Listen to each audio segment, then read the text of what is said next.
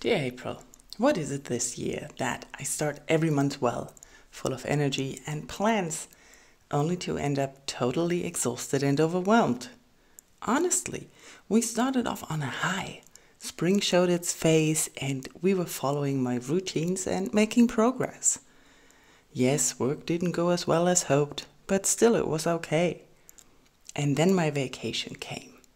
The temperature dropped and work became a source of stress. How did I end up more exhausted and anxious after a vacation?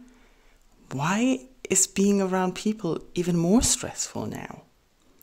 April, you reminded me that I am currently not able to just go with the flow. I need to make short-term goals, stay on track, and make sure to stick to my maintenance habits to feel better. Cheers, Wiebke.